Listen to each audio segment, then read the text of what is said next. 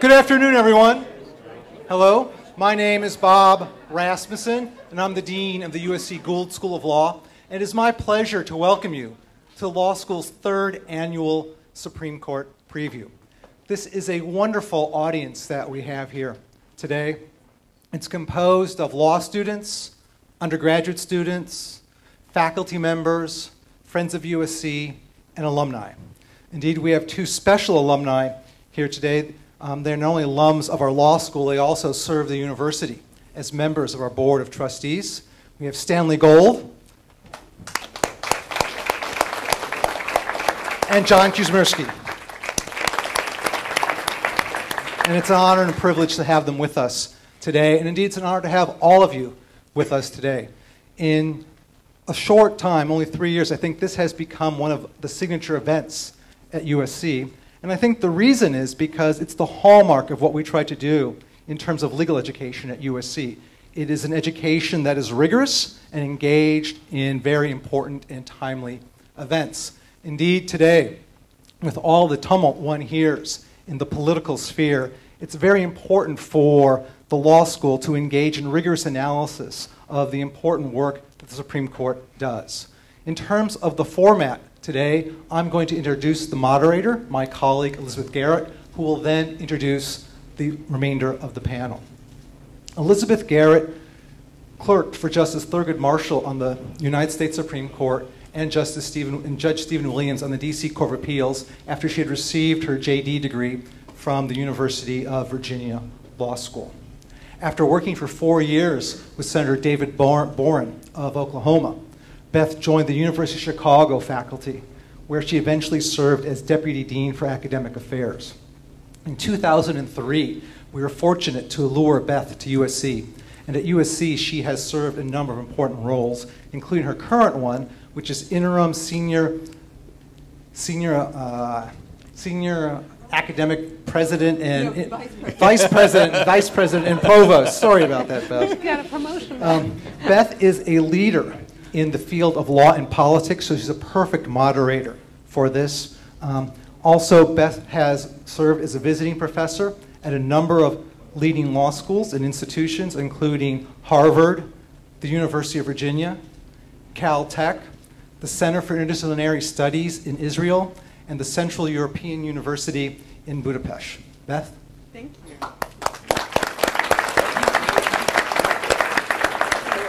Thank you very much, Dean. Welcome to the Supreme Court preview, which, as Bob Rasmussen just told you, has become a tradition here at the law school and at the university. It's our third year, and I think we really have to thank our colleague, Rebecca Brown, who inaugurated this tradition. It's one that I'm very glad that we have. And we are now looking at the term that will begin in a few weeks. It's the 6th term for Chief Justice Roberts, and I think in many ways this can be seen as truly his court. Last year, he was in the majority 90% of the time. It's the first time in 34 years that Justice Stevens will not be sitting on the bench. He's somebody who's traveled from when I clerked to being an idiosyncratic moderate to somebody who was seen at the end as the leader of the liberal wing. And so it'll be interesting to see what happens in his absence.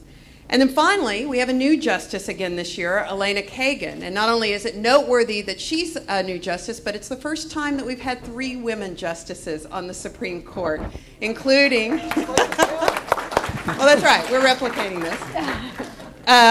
Including, of course, the relative newcomer, Sonia Sotomayor. And as always, or at least since Justice O'Connor retired, there's the perennial question of what will Justice Kennedy do in any particular case. So we'll be exploring many of these issues today, but before we start, let me introduce the panelists here. It's really a terrific collection of legal academics and people who have appeared before the court and will continue to appear before the court this term. We'll talk a little bit about that. First, we have John Eastman, a leading expert on constitutional law. He was the dean of the Chapman University School of Law until January 2010. He left to run for Attorney General. I would listen to him on NPR, and it's terrific to have him back with us. Although, sorry, I can't vote for another law professor at the election. He's the director of the Center for Constitutional Jurisprudence, a public interest firm affiliated with Claremont Institute that he founded in 1999. He served as a law clerk for U.S. Supreme Court Justice Clarence Thomas and for Judge Mike Ludig on the U.S. Court of Appeals for the Fourth Circuit. After his clerkship, he practiced for the national law firm of Kirkland & Ellis, specializing in major civil and constitutional litigation at both the trial and appellate levels. Next to him, we have Kathleen Sullivan, a nationally prominent scholar and professor of constitutional law at Stanford Law School. She's an outstanding litigator who's argued before numerous appeals courts and the U.S. Supreme Court. From 1999 through 2004, Kathleen served as the 11th dean of the Stanford Law School and the first woman dean of any school at Stanford. She's now a partner at Quinn, Emanuel, Urquhart, and Sullivan, and she's been named one of the 100 most influential lawyers in the United States by the National Law Journal. And then we have Rebecca Brown, my colleague, and a nationally respected constitutional theorist whose scholarship focuses on judicial review and its relationship to individual liberty under the U.S. Constitution. Rebecca clerked for Supreme Court Justice Thurgood Marshall and U.S. Court of Appeals Chief Judge Spotswood Robinson III. She also served as an attorney advisor of the Justice Department's Office of Legal Counsel. Rebecca and Bob joined us a few years ago from the Vanderbilt Law School, and we're lucky to have both of them here as our colleagues. We're going to run this in a slightly different format than you may have seen in some of these kinds of events. What we're going to try to do is have a discussion among the three of our panelists. I'll throw out some questions. I'll direct it to one of the panelists. But I've really encouraged all of them to feel free to follow up on what someone says, to come in with a different approach to things, to have a conversation that we will ask you to join in the last 20 or 25 minutes of today's presentation. So let me begin with a few questions that are a bit retrospective before we turn to the upcoming term. And John, actually Kathleen, let me ask you, what do you think the big cases last year were? And what should we expect now that they've been decided? So often in the Supreme Court cases, we lose track of them once the Supreme Court's decided, but it's often interesting to think of the aftermath of those cases, either when they go back to the courts or when they're back in the legislative arena. Sure. Well, thank you, Beth, and thank you so much to USC and to the Dean for having us all here. Two big cases that surely everybody heard about last year.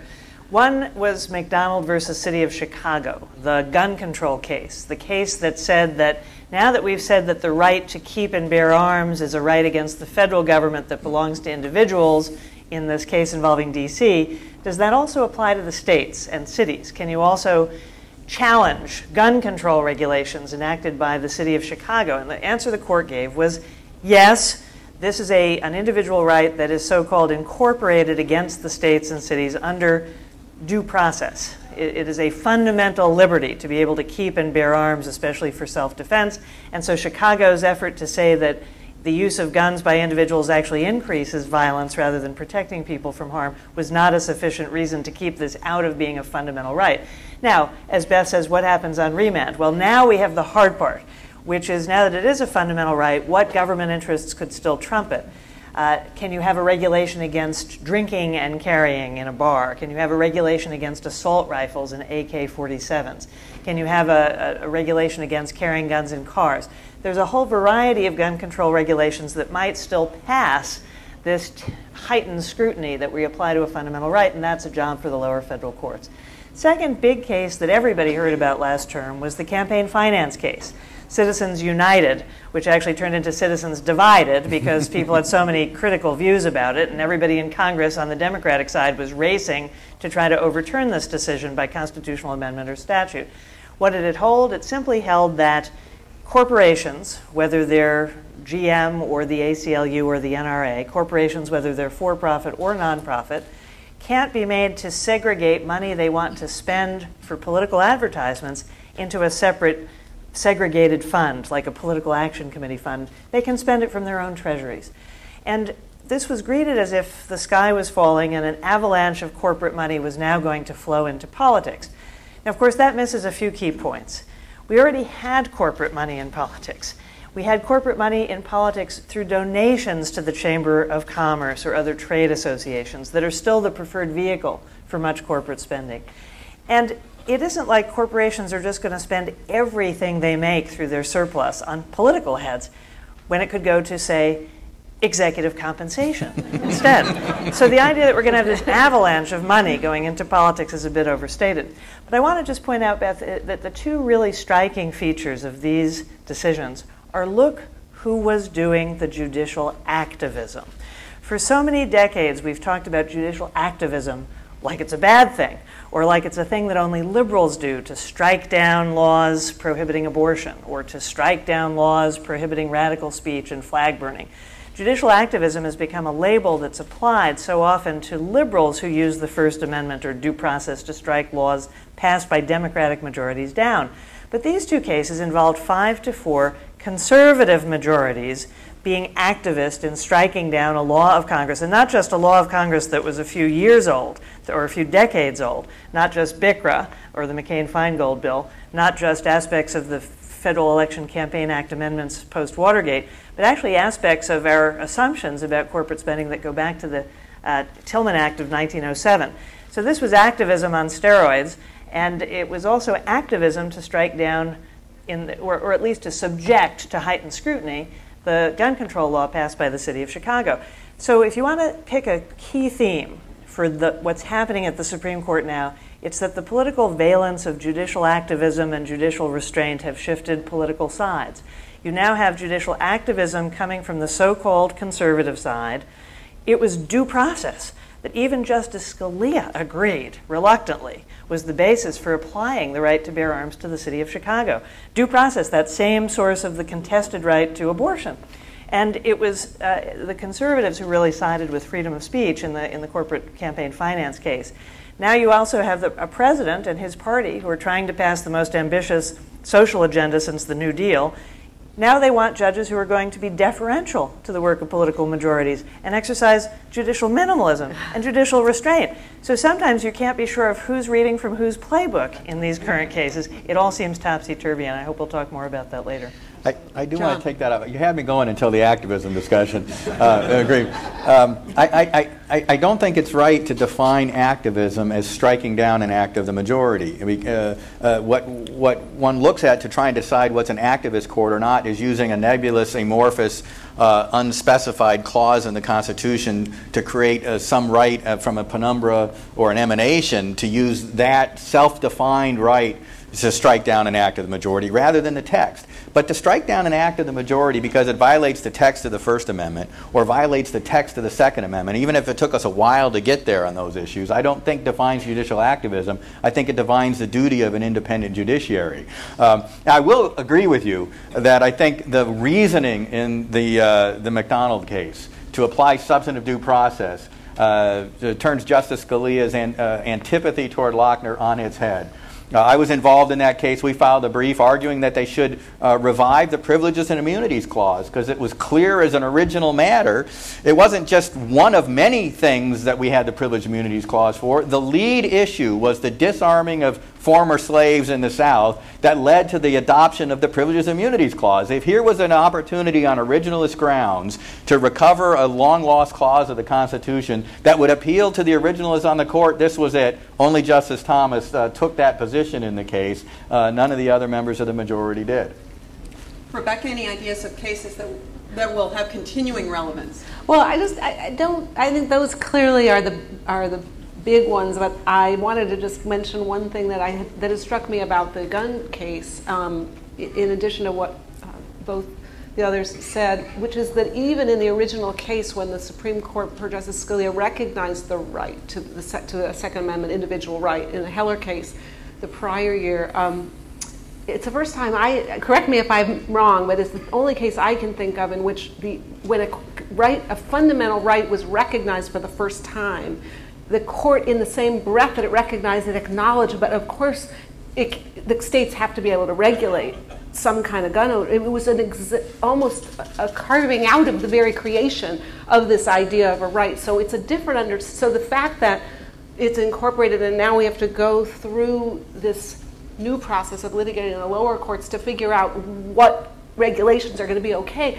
You'd never hear that discussed as sort of, it's a fundamental right to free speech. But of course, the government can control it. Now, it may be, of course, that in all rights we eventually do see regulations that come along, and sometimes they may survive scrutiny or not. But I thought it was a very interesting conceptual difference about this right, that the court almost invited this kind of future litigation Kathleen was talking about by identifying this as a different kind of baby in a way, that it's going to be one that already comes into the world knowing that it's not it's fundamental but not absolute, and that the distinctions between what kinds of restrictions are going to be allowed and what aren't is everything as far as what this right means to us, I think. Let me ask one final retrospective question, then we'll turn to the upcoming court. What I always think is interesting is what is the case or cases that were decided that we didn't think are a very big deal, that in 5 or 10 years we will think of as a very important case. And as someone who teaches administrative law, I always think of the Chevron case, which when it decided, even John Stevens, who wrote it, did not think it was a big deal. It turns out it's now one of the most influential and cited and important cases that the Supreme Court's handed down in our modern times. So what's the case that when we all get together again in 5 or 10 years, we're going to look back and say, we should have known that one was a bigger case? John? You know, I think there are a couple. I think Padilla versus Kentucky, dealing with ineffective assistance of counsel claims, is going to have a lot of ramifications. None of those cases are going to be the ones that make the front pages of the papers, but for the day-to-day practice of law on the criminal bar, that's going to be a big one. I think another sleeper is United States versus Comstock. This was where the court upheld a statute by Congress that somebody that's in federal prison and then gets out could be immediately recommitted civilly.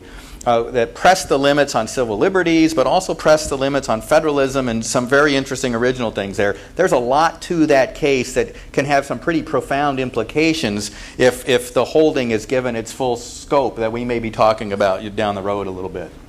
Kathleen? Yeah, I'd agree with the Comstock case, and let's just put that in focus a little bit. The Comstock is a case that holds that the necessary and proper clause of the Constitution of Article 1, Clause 8, Section 8, Clause 18 is sufficiently broad that it gives Congress the power to regulate federal prisoners not only when they're in federal prison, but after they're released. It allows a district judge to remand a sexually dangerous criminal who's served his prison time to a civil commitment. Now, necessary proper clause is this is dear to somebody who publishes a con law casebook because it justifies putting McCulloch versus Maryland in the front of the casebook and making students read about the necessary and proper clause, which was held broad enough to uphold the power of Congress to charter a national bank. But the reason why it's relevant now, I can give you in 2 words. Healthcare. Healthcare. That if Congress has the power to reach beyond its enumerated powers to control federal prisoners, to give federal courts the power to civilly commit prisoners, which, remember, normally we would think of as a state function, not a federal function. There's no civil commitment clause in the federal Constitution. There's no provision for civil commitment under federal law generally. This suggests that there's going to be an elastic interpretation of the necessary and proper clause for other contexts. And obviously, the cases have already begun in the lower courts. One's already survived a motion to dismiss in a Virginia district court, challenging the new health care reform legislation that Congress enacted and the President signed this past year. If necessary and proper is broad enough to cover sexual predators, it may be broad enough to cover other things. Now, why is this significant? Well, probably the hallmark of the Rehnquist Court. If you think of the single biggest constitutional innovation of the Rehnquist-O'Connor Court, it was a revival of limits on federal power in the name of states' rights. Not just new doctrines like state sovereignty or prevention of commandeering of state officials, but doctrines like the limitation on the power of Congress to enact gun control in schools or civil damages for date rape or domestic violence. These were notions that said Congress is not a general government of plenary power. The federal government has limited and enumerated powers. And the court struck down a number of laws in the name of states' rights. It became extremely aggressive in striking down federal laws. Federal laws were struck down maybe once every 10 years in the 19th century and 6 a term at the height of the Rehnquist Court. So Comstock may be the sleeper case that says the Rehnquist federalism revolution is over. Congress now has broader power. It will receive deference in areas it might not have received from the Rehnquist Court, and watch this space for whether that applies to health care reform. Rebecca, do you have a favorite sleeper from last term? Well, it's hard for me to predict how many things on the ground are going to end up making a difference. I think that the holding that life without parole for juvenile offenders is a significant holding. I don't know if it'll last or have tentacles the way we're thinking now, because I don't know the criminal justice system on the ground well enough to predict that. But I think as a theoretical matter, the idea that something short of murder would be subject to this kind of Eighth Amendment limit with a 6-3 majority, I believe it was, by the Supreme Court is significant. And I thought that it may join and maybe even tend to help expand this set of Eighth Amendment cases protecting juveniles and protecting against the death penalty. Thank you. So now we'll turn and look forward. And what I'd like to ask each of you to do is to talk a bit about what you think the noteworthy cases of the upcoming term will be, and help us know what to watch for as we watch the court and as we watch the coverage of the court. And Kathleen, why don't we start with you? Sure. Well, video game violence is a case that now has reached the Supreme Court. There's a case that has been granted cert from the Ninth Circuit involving the question of whether government is free under the First Amendment freedom of speech to regulate the targeting of video games that have violent content at minors. Now, where does this come from? There's an old view that certain kinds of speech are less protected than others. Obscenity, for example, speech that is sexual in content and appeals to the prurient interest, may be okay for adults, but there's long been a case called Ginsburg against New York that said that you could regulate even more sexual speech if it's directed at a minor audience, an audience of under 18-year-old people. But that doctrine has never extended to any other kind of speech. There's never been a kid exception to the First Amendment in any other area. Even in the area of commercial speech, you can regulate speech that is generally directed at illegal transactions, and some transactions are illegal as to minors, but you can't ban all smoking billboards or tobacco product billboards near schools just to try to get at preventing targeting speech to minors. The video game case asks the question of whether there's going to be any relaxation of that general presumption that kids are protected by the First Amendment too, and that government can't do overbroad regulations as an effort to keep bad speech from minors. So I think it's unlikely that there's going to be a new kid exception to the First Amendment. The other thing that the court did last term that suggests that it might even affirm the Ninth Circuit here rather than take it to reverse is that last term there was a terribly unpleasant, difficult to think about case about films of animal cruelty, a federal statute that criminalized the portrayal of animal cruelty. It may have been directed at certain kinds of sexually tinged animal cruelty films, but it was worded so that it would cover even dogfighting videos.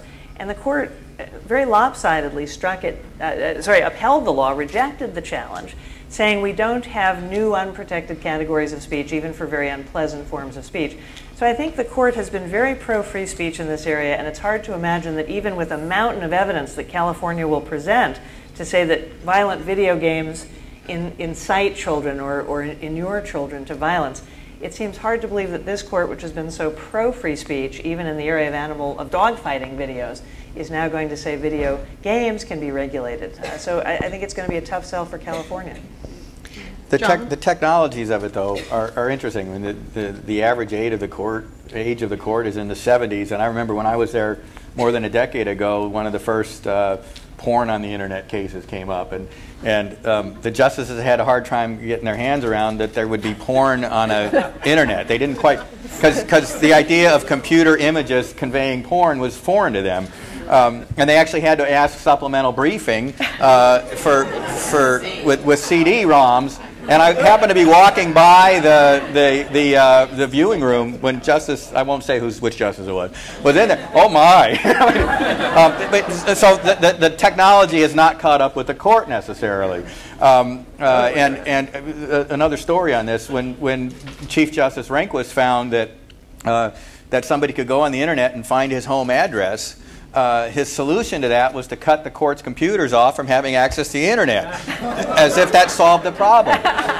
So there really is a bit of a disconnect on the technology things that come on.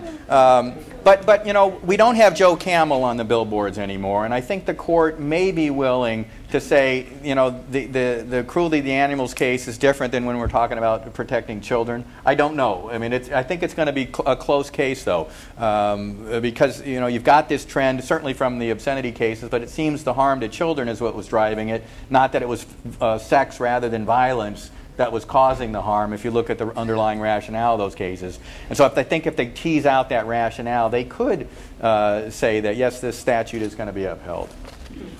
John, did you have another case of First Amendment? Yeah, Snyder versus Phelps. And so this is a case that's gotten some news. A church that protests our involvement in wars. by protesting the funerals of soldiers who have died or been killed over in Iraq or Afghanistan and come home. And they're very over the top in their protests.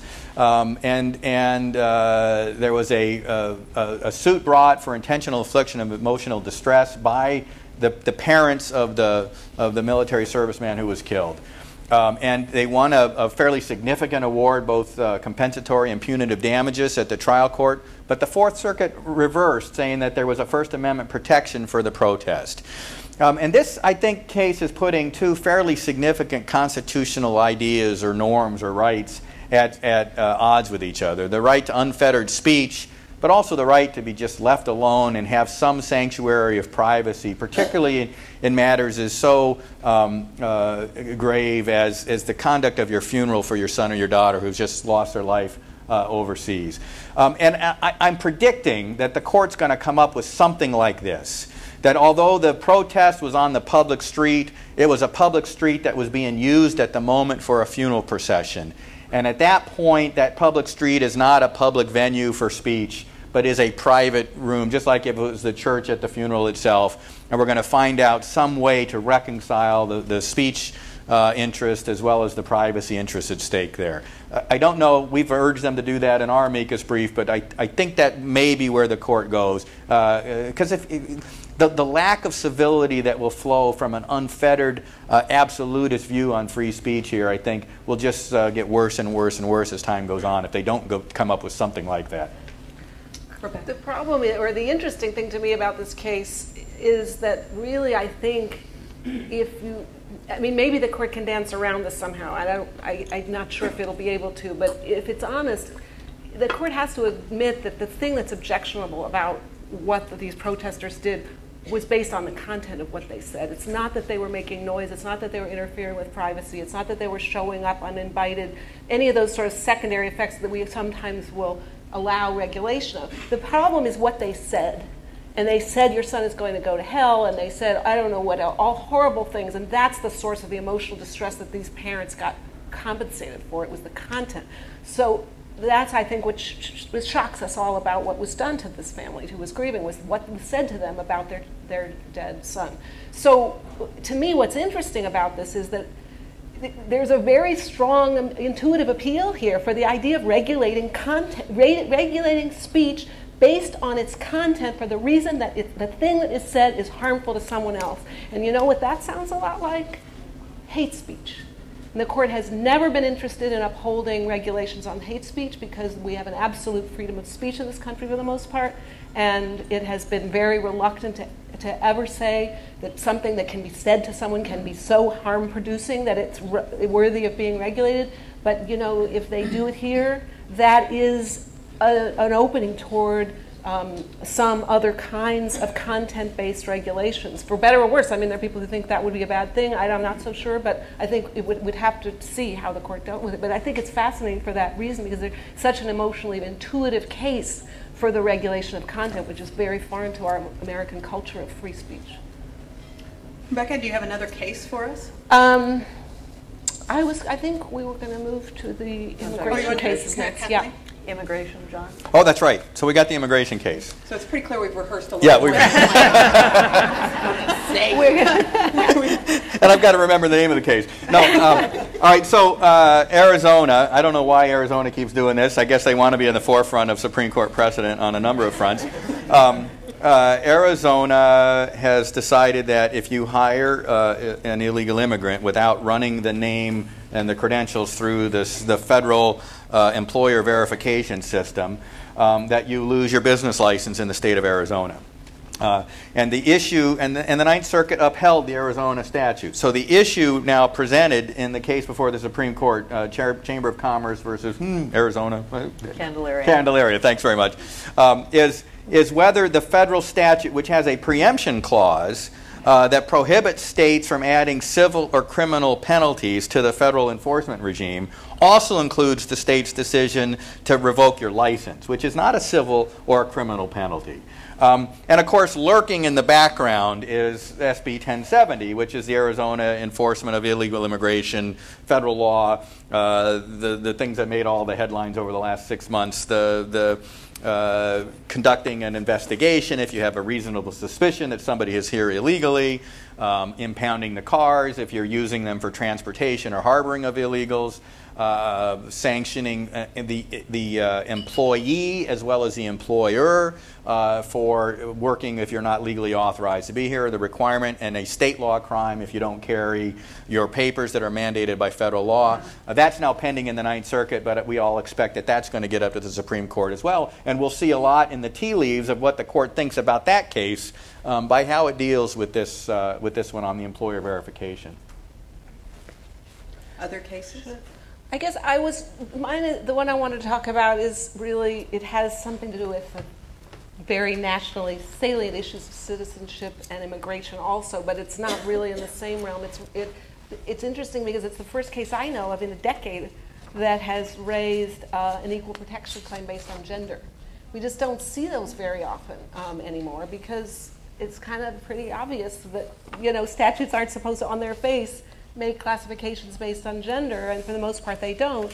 But there are some that do, and this one is being challenged. This is a federal law.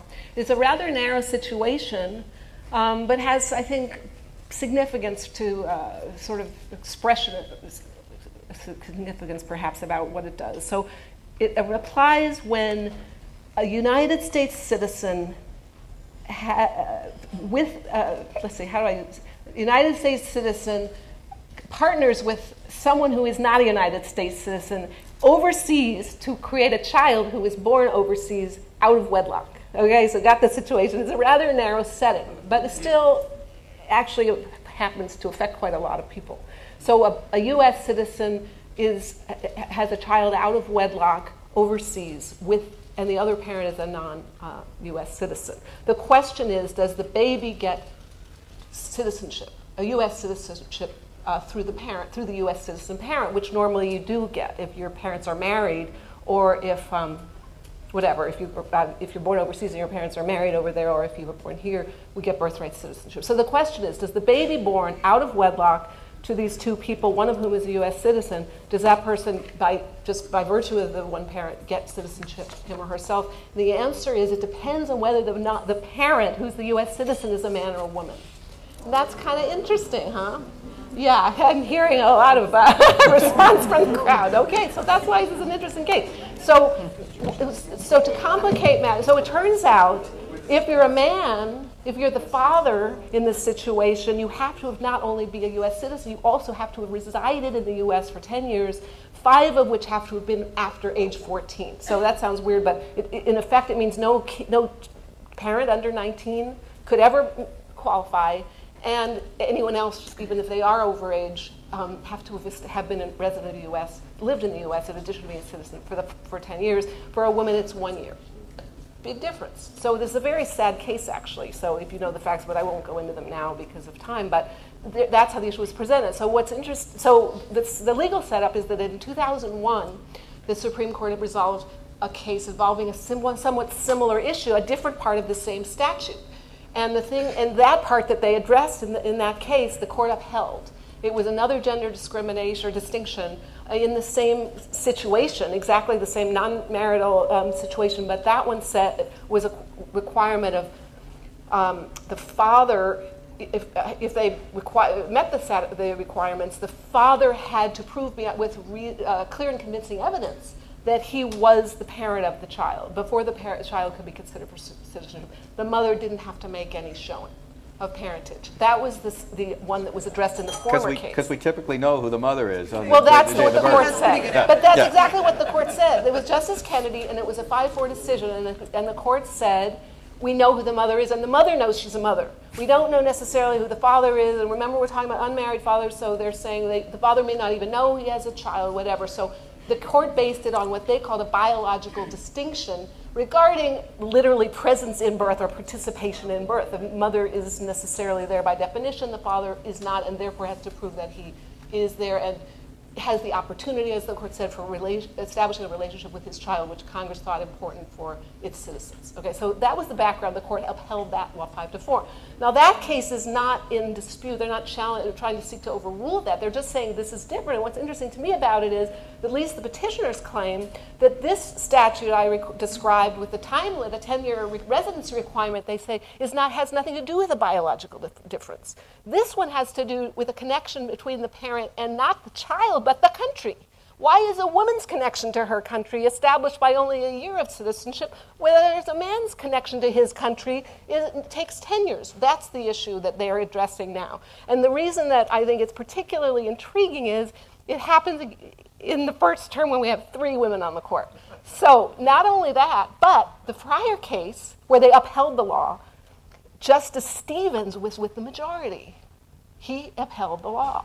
He was replaced by Elena Kagan. Interesting. The only problem with reading that too much into that is the other person in dissent, the dissent in the prior case included Justice O'Connor, and she was replaced by Justice Alito, and we wouldn't expect him to vote with the dissenters. So we could still get a 5-4 split, a different 4. But here's my question to you. Will Justice Kennedy, who wrote Nguyen, the prior case, will he allow himself to write an opinion, the first gender discrimination case of the Roberts Court, with all 3 women in dissent? I think that's an interesting question, right?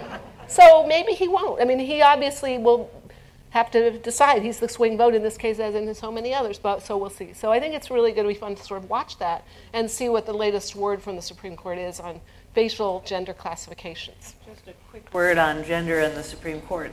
The women don't always vote together, that's for sure. But on gender issues, Justice O'Connor and Justice Ginsburg tended to vote together quite regularly and systematically. And last term, in Justice Sotomayor's first term, I saw a statistic that she voted 84% of the time with the majority, which is a striking way for the new kid on the block to fit in. And also, but exceeded that for voting with Justice Ginsburg. She voted with Justice Ginsburg, her other only fellow woman on the court, 90% of the time. So it'll be interesting to see if these alignments persist. And in fact, in full agreement cases, the Ginsburg-Sotomayor collaboration was the strongest on the court last term.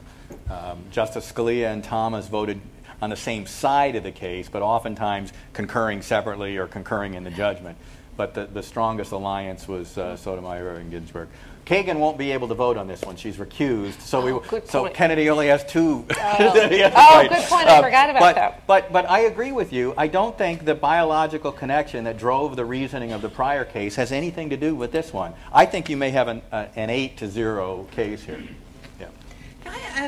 As I listen to you all talk about Justice Ginsburg and Justice Sotomayor voting together, when I clerked on the court, there was very little interchange among the justices outside of the formal interchanges, outside of the conference. Do we have any idea whether or not, with some of the justices now younger, some, well, we don't know about Elena, but somebody she has a history of wanting to talk to people, bringing consensus. Do we have any idea, any sense, those of you who follow the court, whether there's more informal interchange, which I understood went on more in years before I clerked, than certainly were happening when I clerked? And we know, for example, that Sotomayor and Ginsburg are talking to each other outside of the formal interactions. There's a political science study that needs to be done that looks at vote alignment based on location of chambers. Because you're right, there's very little other than the formal communications. There's they don't get together before the oral argument, which surprised me. I thought they would have tried to get together and narrow the issues down on where the areas of disagreements, where to focus your oral argument. None of that happens. There's very little substantive discussion at the conference after the cases. It's basically, I would affirm, I think those are trucks and these are trains and there's a difference. I mean, there's not much discussion, and it goes in seniority order at the conference. Most of the interchange comes after a draft opinion is circulated. I can agree with everything except Part 2B. If you change that, I'll go. And you're very accommodating until you have your 5th vote, and then much less so after that. But there's a theory that the conversation that occurs after you step down from the bench while you're walking in the back corridors to your chambers is actually a little bit of ongoing informal. And so seeing who's on which side of the court, who's walking next to each other with the chambers would be a wonderful study. And I don't know where Sotomayor and Kagan ended up, so it'd be fun to find out. I'll have to learn that. Check it out. We have political scientists in the audience, so I think they'll be working on that. It'll be interesting, too. I remember stories about Rehnquist going in and talking to clerks when he was first justice. And, I can, again, imagine on Elena Kagan having that sort of influence with people outside of the justices. But let me go on and let's talk more about this term. I know, Kathleen and John, you both are involved with cases that are in front of the court this term. And I wondered if you'd talk a little bit about those cases. Kathleen, maybe we can start with you. Sure. Well, it's my privilege to represent Wyeth, which is now owned by Pfizer this term, in a case that I think affects everyone in the audience with children. I'm defending the National Vaccine and Vaccine Injury Act against, I'm saying that it preempts state lawsuits in which a parent comes in and says, well, I want to sue the manufacturer because I think the vaccine my child received was defective. Well, if you think about the importance of childhood vaccines, which have grown in number since we were all children to the number that you have to take your children for today in the automatic and regular immunization schedule, we take it for granted that we've practically eradicated all kinds of contagious diseases through the use of vaccines. And when there's ever a lapse in vaccination, we see the terrible outbreak we have right now in the valley of whooping cough. We have a pertussis epidemic going on in California with over 4,000 reported cases and 9 infant fatalities. When we ever relax a vaccination schedule or we don't have enough vaccines or people don't take care of vaccinating their children, you can have sudden outbreaks of contagious diseases that we thought were eradicated.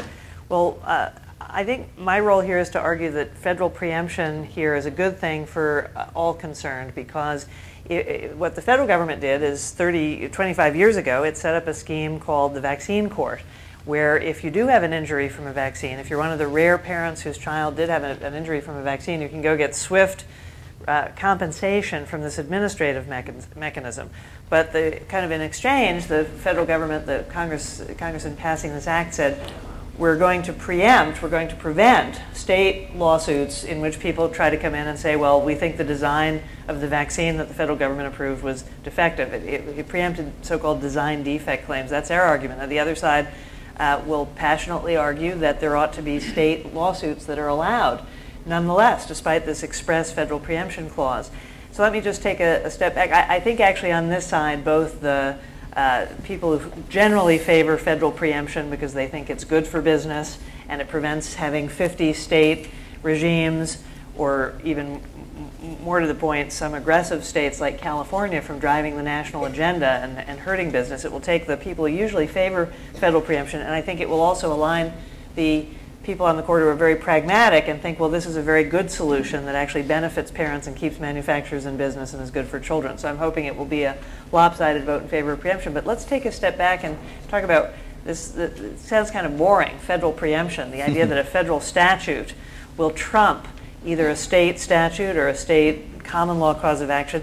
It's actually become a huge, again, point of contention on the court in which we've seen people switch sides. I said before that the Rehnquist federalism revolution may be dead, and we also now see conservatives who used to embrace states' rights eagerly embracing the idea that federal law, the law that brings about the Hamiltonian national market, displaces the balkanized law of the 50 states. And so that's a funny change, and it's very, whereas who's embracing federalism now, actually a lot of times the people who embrace states' rights might be the proponents of what you'd call blue states' rights.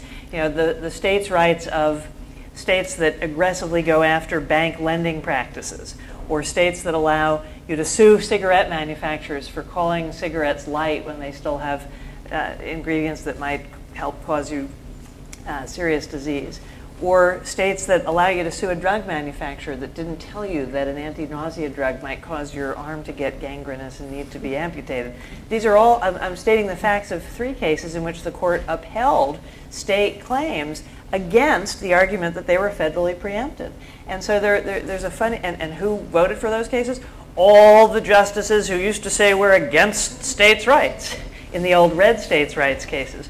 So again, a flip-flop in which you see on the Supreme Court an interesting dynamic where the proponents of federal power which used to be a liberal cause, New Deal, Great Society, Civil Rights Acts, federal power being the thing that was embraced on the left, you now see federal power being embraced by members of the so-called right, and you now see people who are advocating saying, no, there's room for the states here, are often people coming from the political left. That's another way in which the Roberts Court just defies ordinary political labeling and in some ways has reversed. There's a couple of cases to watch this term that are, besides our case, there's a case about shoulder belts. So just to prove my point, there's a case about whether a state cause of action saying, you should have told me I should wear shoulder belts when I'm in the back seat, and you didn't, and I got hurt, and now I want to sue the manufacturer. The manufacturer said, the federal government told us we didn't have to have shoulder belts in the back seat. The federal government approved a set of safety regulations that require lap belts but not shoulder belts in the back seat, and so there's an implied preemption of the state law claim. Well, guess where the administration is? It's not defending the federal preemption argument. It's in saying, oh no, this is not preempted. So the administration may have some friends in the trial bar that might be interested in bringing some of these suits, and also some sympathy for people who want to still get access to justice in the state courts. So I ask you to look at this and tell me, is common law interesting or what? Right? If people flip sides politically, and that's why calling the court right or left is so misleading. And I guarantee you I'm going to be using those briefs by the Department of Justice in those cases in the Arizona case where they're arguing exactly the opposite side. So it'll be great fun. Can I just say one thing, not about the cases, and I want to hear what John has to say, but I was just thinking about the demographics. I mean, the big proponents of states' rights, we always thought it was conservatives versus liberals, and we kind of associated the states' rights argument with the conservatives because that's where it happened to be with. And now we're kind of having to rethink that. But when you think about the people that have left and the people that have replaced them, I mean, we had Justice O'Connor, who was a state politician. We had Justice Souter, who was a state Supreme Court judge and Attorney General of his state in New Hampshire.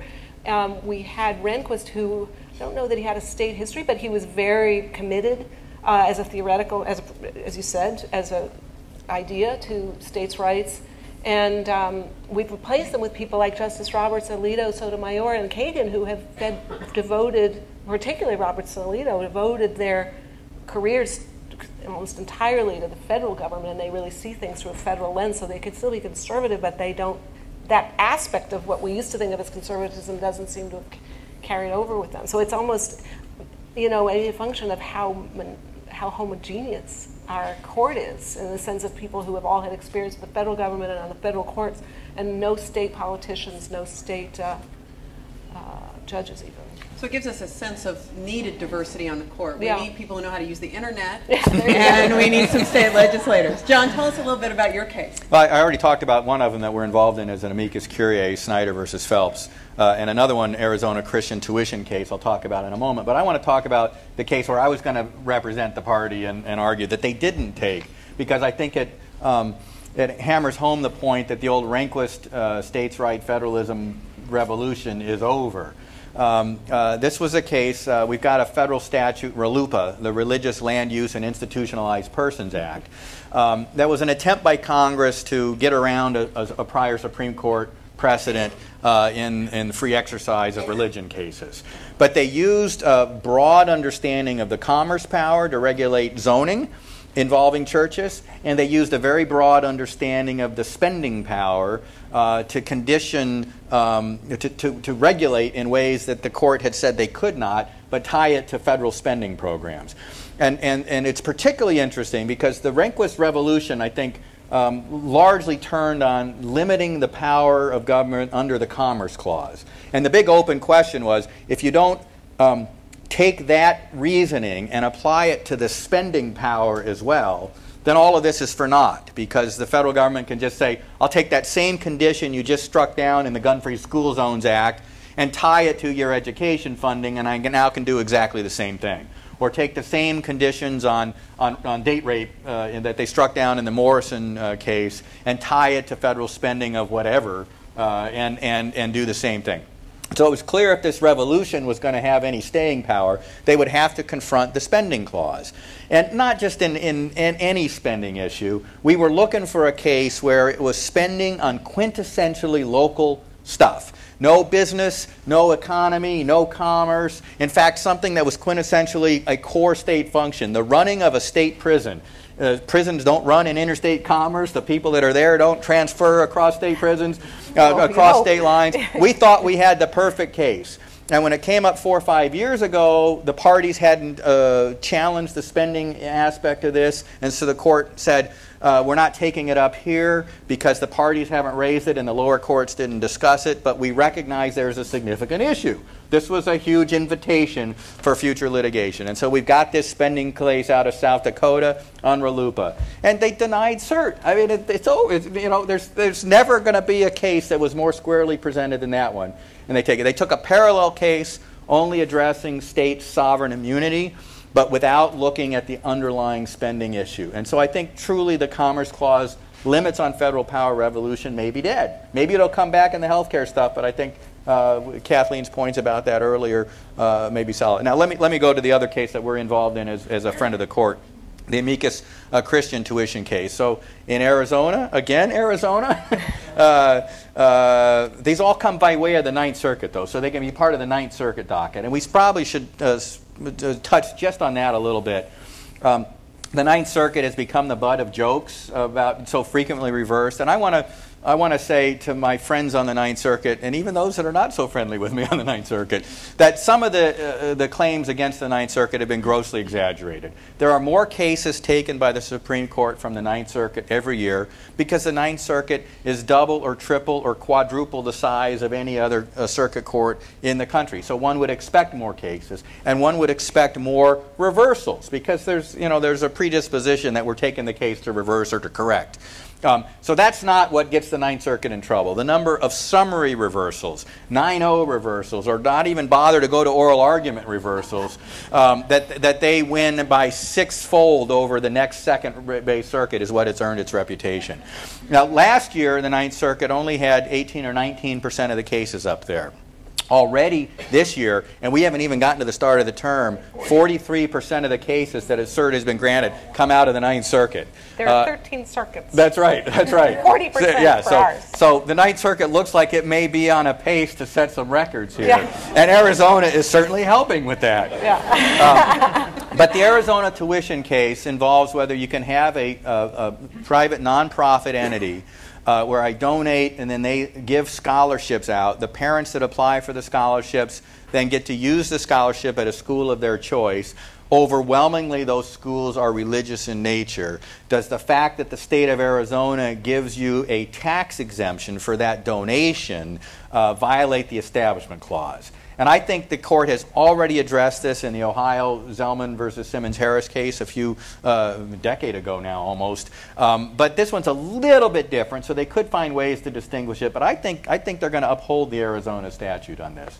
John, could I ask you, is there an allegation that the setup, this vehicle by which private people give money to this thing that's not a state entity, and that thing disperses it, was that intentionally set up to avoid Establishment Clause, or is that part of the record? Well, it's not part. There's some new statutes. There's been some claims of abuse with the system. So I've got a kid getting ready to go to college, and maybe you've got a kid getting ready to go to college, and you donate because I can't give the scholarship to your kid, or you can't give the scholarship to your kid, and I can't give it mine. So you donate to give it to my kid, and I donate to give it to your kid, and we accomplish a tax deduction on our tuition.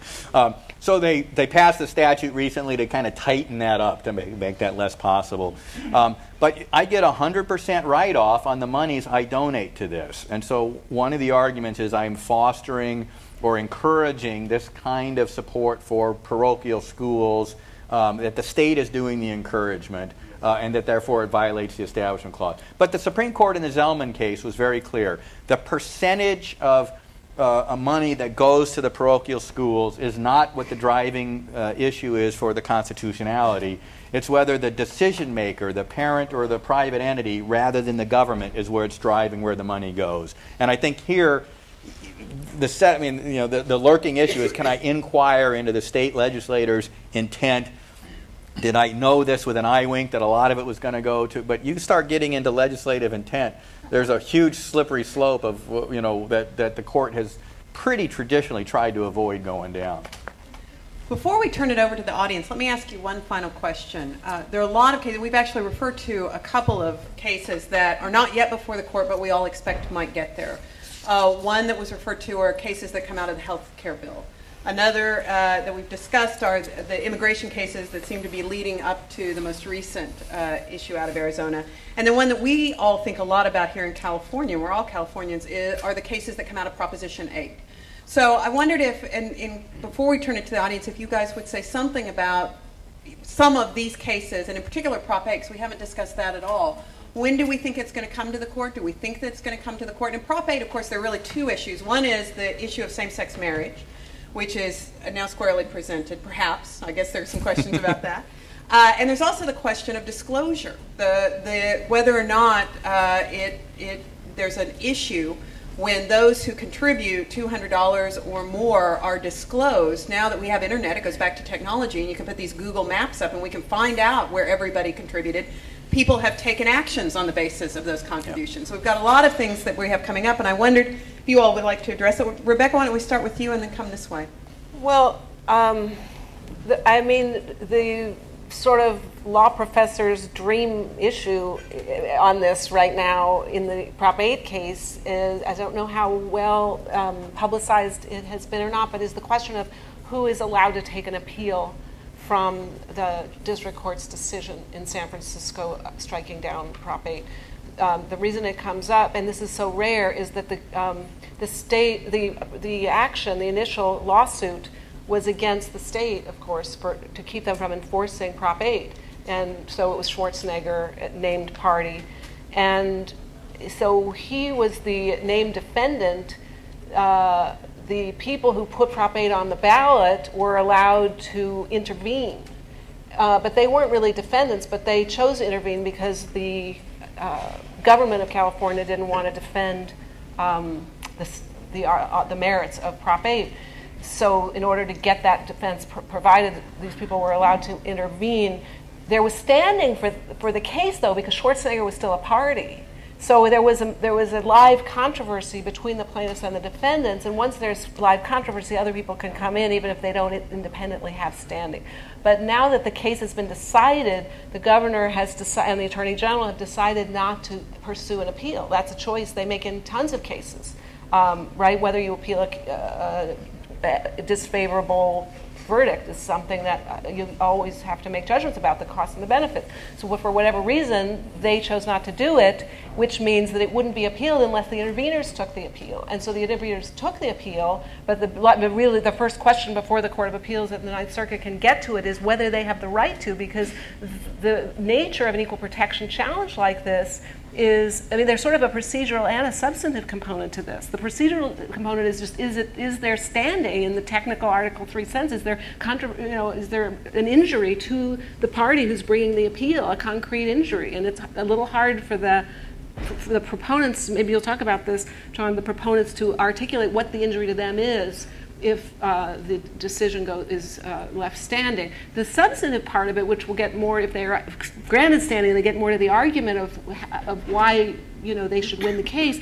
They have to argue that the state of California has an interest. That's what an equal protection challenge is, right? You claim unequal treatment, and then the state comes back and says, well, this is my reason why I have to treat you unequally. Maybe it's at a low level of scrutiny, maybe it's at a high level of scrutiny, right? But the burden becomes on the state to say this is the public need for this inequality, and then the court evaluates whether the justification is sufficient. That's how an equal protection challenge works. It's a little weird, and I don't quite know how to think about it, when someone who has no authority from the state, these are private people, I guess, how that person can come before the court in this kind of challenge and say on behalf of the people of California that this is the interest we are promoting. It's just so weird because of the initiative process, and of course the people of California did express a view through that election, so it's not crazy. They didn't just come off the street and say, I'm speaking for California, but it doesn't fit our sense of sort of what the theoretical idea behind an equal protection challenge is, which is that sometimes you have to sacrifice your rights for the sake of the common good and sometimes you don't.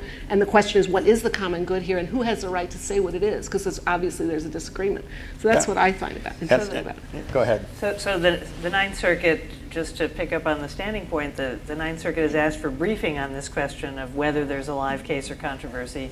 And that will be part of what goes forward on the appeal. The Ninth Circuit did stay the decision Judge Walker made, holding that equal protection is violated by a restriction of marriage to men and women and not being extended to loving couples of the same sex. So that's where things are. So it may fizzle. The case may go away for lack of appellate standing, and it may never get to the Supreme Court. But I do think that, I think what Ted Olson and David Boies, that odd couple of American jurisprudence, did in coming together after being so divided in Bush v. Gore and coming together to argue this case and put on a trial in San Francisco that was so remarkable in the way in which it ventilated what possible effect on anyone else could a loving marriage between two people of the same gender possibly have. And if the answer is not much, then it's an equal protection violation. And they did an incredible job on this trial, and it created a large record. And the big question is, if it goes up to the Supreme Court,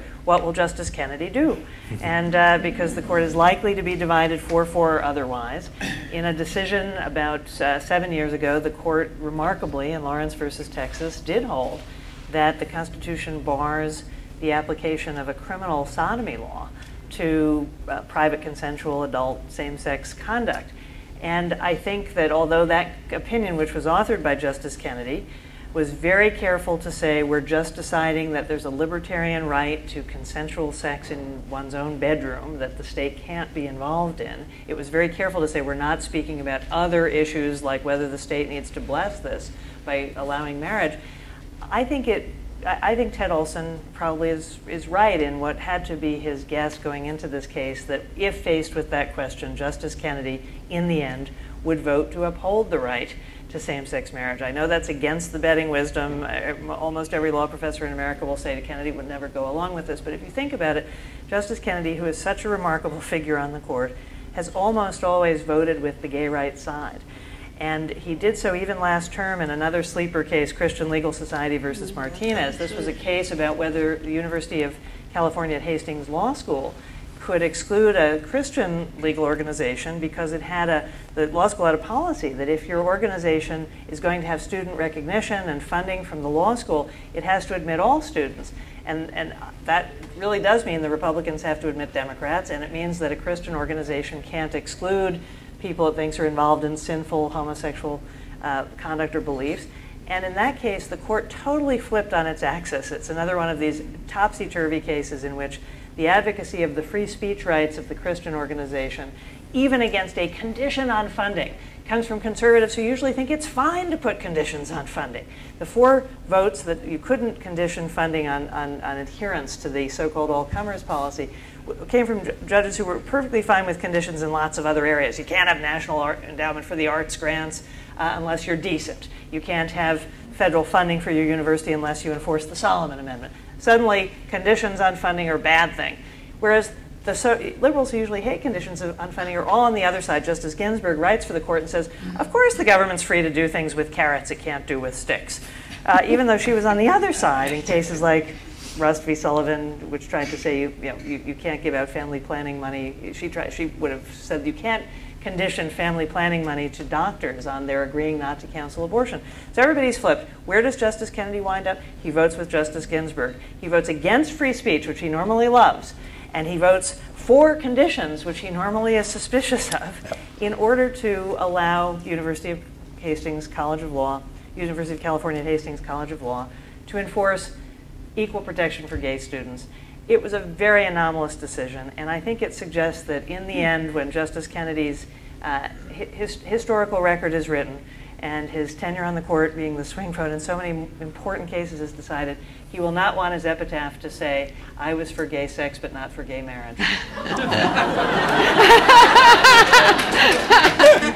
I will say this. I've never understood the concern by the gay rights groups about Justice Kennedy here. I agree with that assessment. You can't read Romer versus Evans, the Colorado Proposition 1 case, or Lawrence versus Texas, the Texas sodomy case, both written by Justice Kennedy, and not see a strong predisposition here.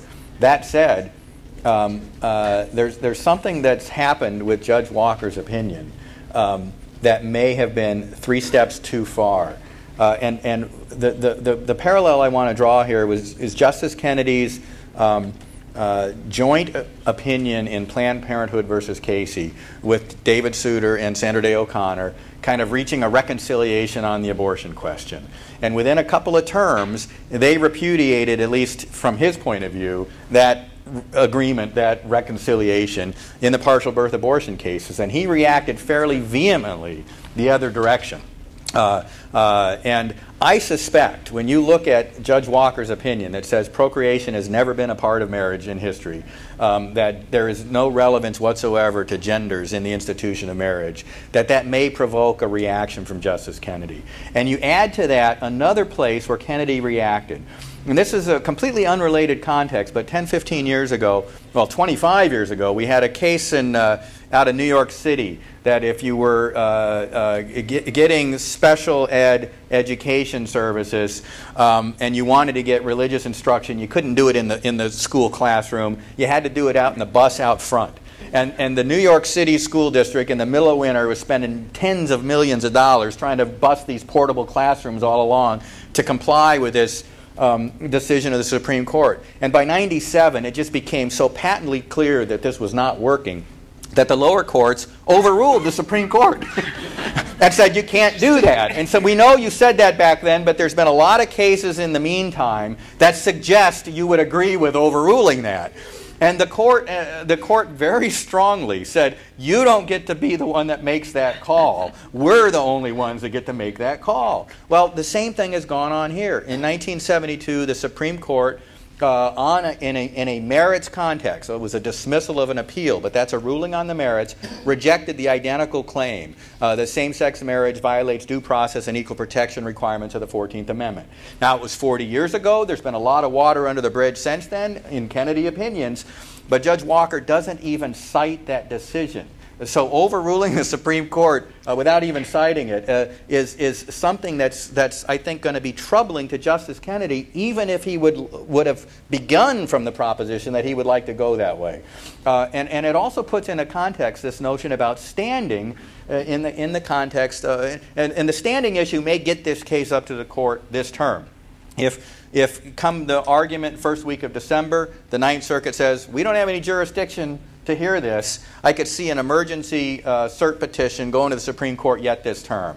If they wait and decide it on the merits, it'll be next year before it gets to the Supreme Court. But on the standing issue, the fact that you've got governing Supreme Court precedent on your side, and the Attorney General and the governor of this state won't take a notice of appeal, is different than the run-of-the-mill, we lost the case, the merits are really weak for us, we're not going to take it. And particularly in the context of an initiative where Schwarzenegger and Brown were both on the other side of the issue, you end up with at stake the very power of the initiative. Can a single government official effectively veto a duly enacted initiative just because they didn't like it when you have governing Supreme Court precedent on your side? And so, all of this is going to be tied up in that thing. It makes for some very interesting jurisdictional issues that overlay the underlying merits issues of the case. So with that, we will turn it over to you to answer questions that you might have. Yeah. I have two related questions. Speak up so everybody. I have two related questions, both about Justice Kagan.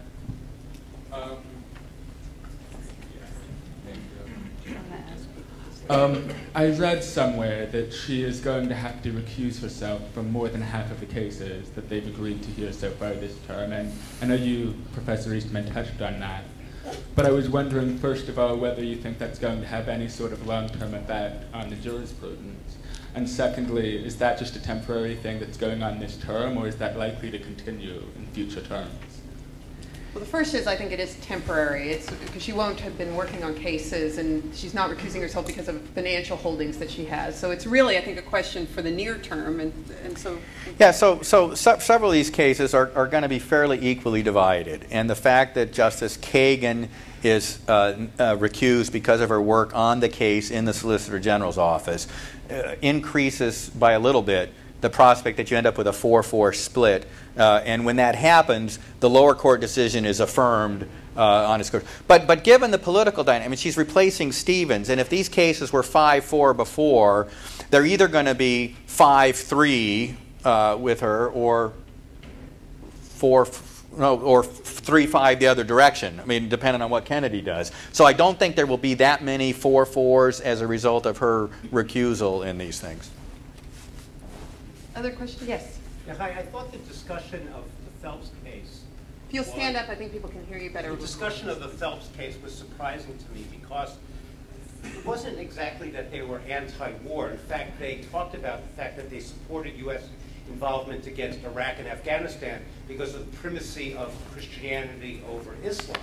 Their complaint was that American soldiers would die in hell because the United States supports gay rights. So most of those signs were God hates fag signs. So I'm just wondering, in that case, and you didn't discuss that aspect of it. Firstly, does it matter whether they're federal soldiers, United States soldiers, versus, say, state park rangers? Secondly, does it matter whether it's a civil penalty or a civil damages or a criminal case? And thirdly, if it were that they were anti-war and they were protesting U.S. involvement, at least there would be a connection between the death of these service members and the war, whereas this goes to an entirely different issue. So I was just wondering about those three things. Are any of those three or all of those three significant? Well, I think you raise a very important clarification that the bizarre facts of this case is that the so-called protests actually have nothing to do with the funeral of the American soldier or position on war. They have to do with this completely other agenda about being anti-gay. And it winds up having the disconnect that caused the emotional distress here. The father is burying his son who died in Iraq, who is not gay and has nothing to do with anything gay. And this funeral is being used as the vehicle for this anti-gay agenda. It's not like these people are protesting outside San Francisco City Hall when Mayor Newsom is handing out wedding rings to same-sex couples. It's completely unrelated.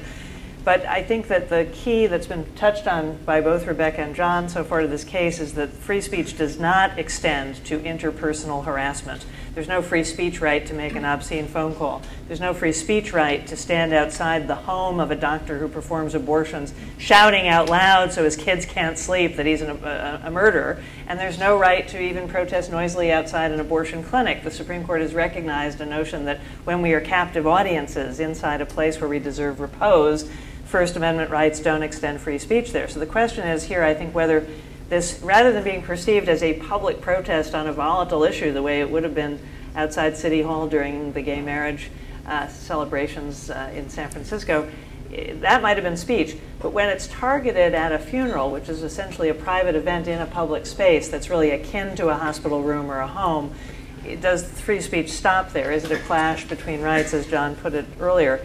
And so I think that's really the irrelevance of the speech to the funeral and the sacred nature of the funeral to the family will probably drive the court in at least considering a restriction on speech, or they wouldn't consider in another setting where that speech might be protected, whether or not you agree with it. I don't think the other 2 points you do raise will matter. It doesn't matter that they're federal and not state. I don't think there's a real federal-state issue here.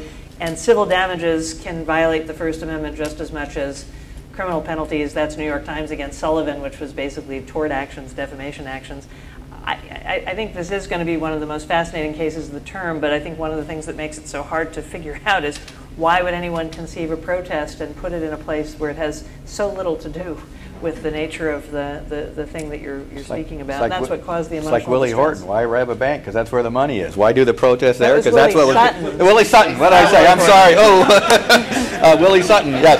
But why go to the protest there? Because that's where you're going to get on the front pages of the papers. But I do agree. I don't think it's the content that they're going to be restricting if they go my way on this. I think they're going to come up with something more akin to a time, place, and manner restriction. Or captive audience. Or captive audience. One of those two that will allow them to reconcile these two very significant and competing interests. Yes, right there. Are any of the cases coming up such? Oh, I'm sorry. Are any of the cases coming up such that there's any possibility that the Supreme Court will allow television or at least live broadcast of the oral argument, particularly in light of, I think, Justice Kagan had indicated sympathy with the idea? Well, it's the last branch that you can't see on TV. You don't have televised press conferences the way you do with the presidency. You don't have C-SPAN. And the court, across party lines, has loved its anonymity, so much so that some of you may have read the story about Justice Souter being up in New Hampshire and being spotted by people in the diner, and they said, "We know who you are. You're that Supreme Court justice." And he said, "Yes, I am." And they said, "You're Justice Breyer."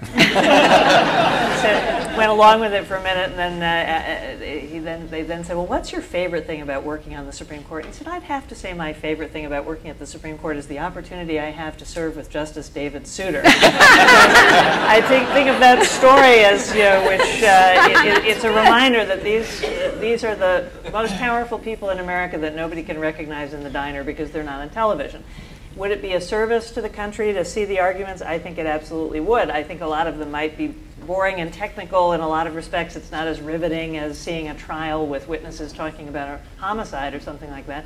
But I think the few moments where the court has permitted tape-delayed audio feeds of the arguments coupled with artists' drawings of who was speaking. It's a little bit like watching a golf match. That's Justice Scalia with the 9-iron.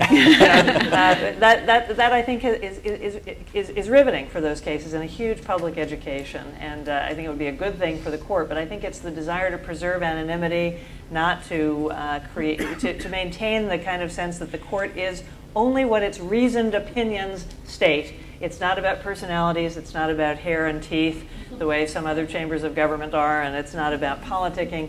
And it will go sometime. I'm just not sure it will go anytime soon.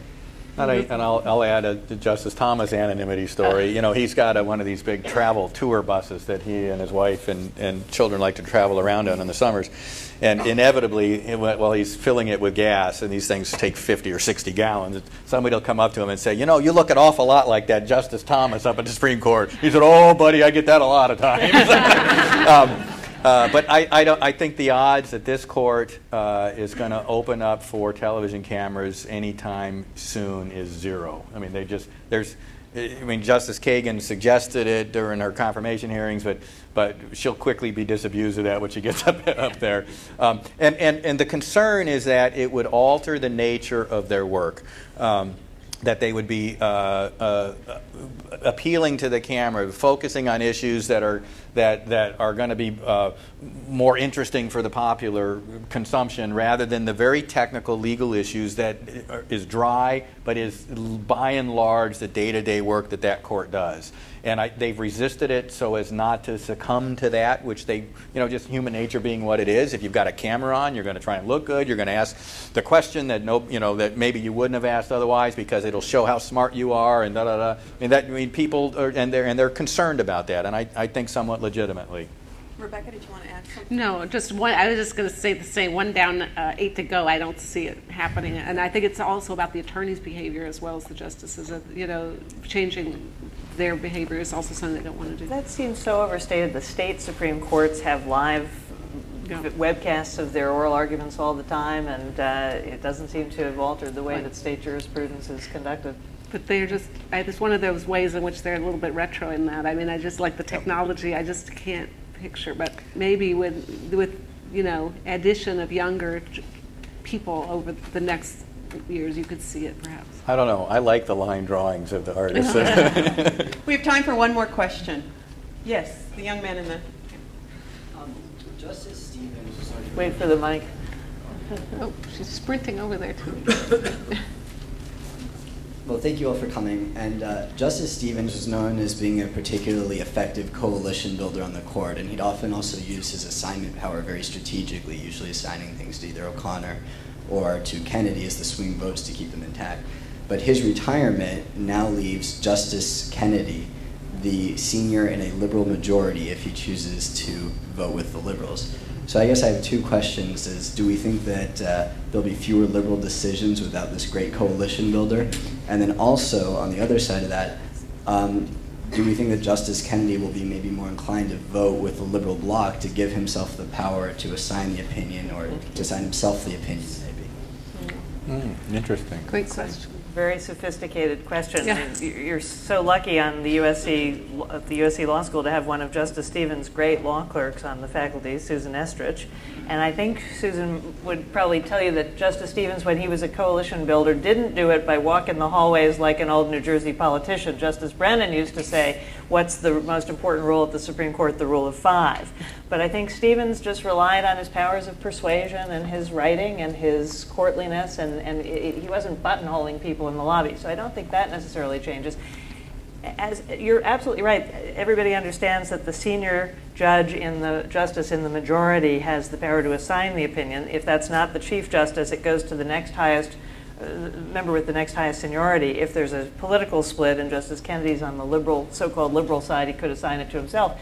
It is hard to imagine how he would get more assignments than he's already gotten, because so often to get the 5, he has to be given the opinion to write it in a way that's moderate enough to reach that decision.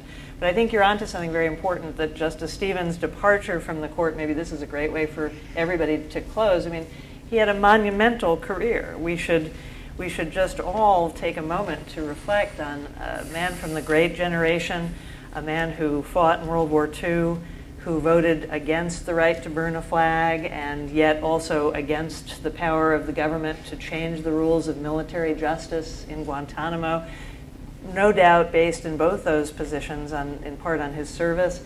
A member of the generation who I won a case for which many people have thanked me, which allows wine to be shipped from wineries out of state. New Yorkers are especially grateful. Californians didn't need it as much, but he dissented from that case, saying, for those of us who remember Prohibition, and that's not something that any other member of the court could say. But I think if you were to think about somebody who combined the virtues of a trial lawyer who always knew everything in the record, with a kind of judgment and balance and a way to not go to extremes in cases, with a passion for things he cared deeply about, which were not just the First Amendment rights of Jehovah's Witnesses, but were also the rights of antitrust plaintiffs and their ability to go after cartels. And this was a remarkable tenure on the court. And I think when he leaves, yes, he's leaving the senior position to assign things. He's also leaving a tremendous legacy of cases and decisions that really marked an incredible tenure, and the court will not be the same without him. He was the most courtly of gentlemen. He never raised his voice, was always civil, always made advocates feel as if they were the most important person in the room. And we can be certain of one thing: there will be nobody else on the court who wears bow ties to work. John, Rebecca, any concluding thoughts? Yeah, I want to pick up on that. When I argued the Castle Rock case a few years ago, and he said, why won't you give me that piece? Or why are you fighting Scalia so hard on that? He's handing you, and I said, because if I do what Scalia wants, I lose Justice Kennedy and probably everybody else as well. But he was, it was a dynamic in the argument that was just wonderful because he was there. But I think in some way, the combination of Sotomayor and Kagan replace him. Sotomayor with the trial lawyer prosecutor experience. She's the only one that had that level of experience on the court now. But also Stevens, I think, played the long game, looking at the consequences of ranges of opinions that many mere mortals just didn't see lined up. But he would see something in this line of cases that affected this line of cases over here and make connections, and was playing a long 3 steps, 4 steps, 10 steps out kind of doctrinal game in his jurisprudence. And I think Justice Kagan may step into that. There's a very academic aspect to that. So the combination of the two is an interesting replacement for those two roles that Justice Stevens played pretty significantly over a very long time. Rebecca, any closing thoughts? I think that's a good place to stop. I'm very excited to see what Justice Kagan does with her opportunity, but we probably won't see too much from her as she gets her feet wet or whatever, gets her bearings. But Justice Stevens is a very tough act to follow. What's the old line? You spend the first 5 years wondering how you got there, and the rest of the time wondering how everybody else did. Let us thank our terrific panelists, John, Kathleen, and Rebecca.